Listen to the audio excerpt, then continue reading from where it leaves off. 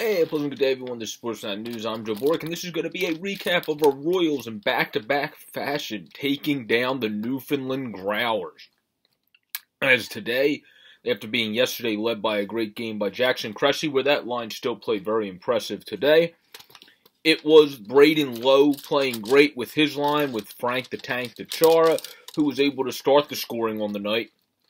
Frank Tachara was able to get the great move on the breakaway to be able to score our first goal only 3 minutes and 13 seconds into the second period. And then Redding, of course, was able to get on another great move to the net by Tachara. You were able to get it to go across to Braden Lowe, who was practically behind the net when he was able to put it in, so it was a nice play by him there to be able to kind of just park there and still reach out in front and get it by Lowe, where Bykoff had an assist on both of the first two goals. So a great job by Patty Bykoff as well. And then in this game, Jacob Pritchard on the goal, the 3-1 goal by Morrison, which obviously went down as the game-winning goal since the Royals won 4-2. Morrison got the nice pass by Pritchard, made a nice move in front, and was able to score.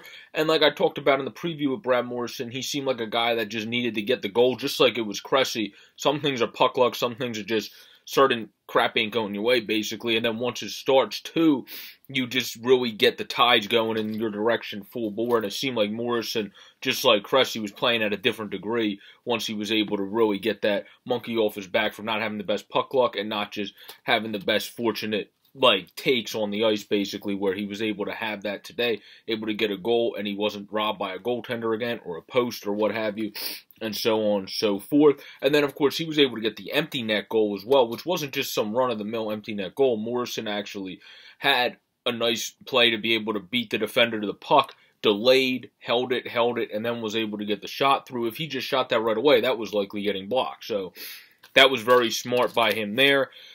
The Royals, again, they played a much better 60 minutes, where now they're 21 points on the season to 28 by Newfoundland. They take 2 out of 3 from one of the best teams in the entire league. For people that don't know, they brought it up in the broadcast, but normally the Growlers have by far the most AHL contracts on their team that's in the double digits, where, to put that in perspective, the only guy forward-wise is Morrison, I believe, that is on an AHL contract with the Royals, and obviously goaltender-wise, Pat Nagel and Kirill Ustimenko are both, but forward-wise, that's only Morrison, where they're like the cream of the crop, the team that has a million of them there, because Toronto doesn't have, if you look at them ranked by the NHL and by Hockey News, by whoever you want to look, Prospectus, whatever, they don't have the highest ranked overall form system, but they pick a lot of the really good B plus level, B minus level, those whatever in the B's level, even C plus level prospects that develop really well for them and then become great ECHL players, eventually become Marlies players, and then you see what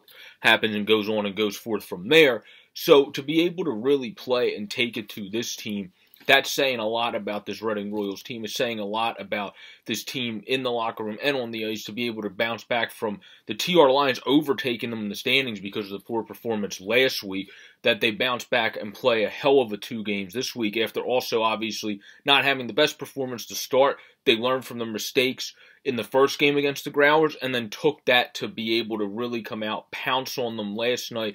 And then in this game, to really have a great back-and-forth first period. Both teams played very well, and then to be able to come out and pounce on them in the second period, as they only scored, of course, 4 minutes into the period, when it was 3-13 that the Tachara was able to score in that breakaway. So this was another just really good through-and-through game by the Royals against the best team, arguably, in the ECHL and the Newfoundland Growlers, that they played a great complete game, a great complete 60 minutes. For the most part, and then wherever there was just those mini lulls, because you never play a squeaky clean. So when you want to say play a full 60, it's play a full 60, the most 60 at the best pace you can play at, because nobody obviously plays the squeakiest clean all 60. That's what great goaltending's for, like Pat Nagel, who made some big saves again, and again, like yesterday, was very good in the second period.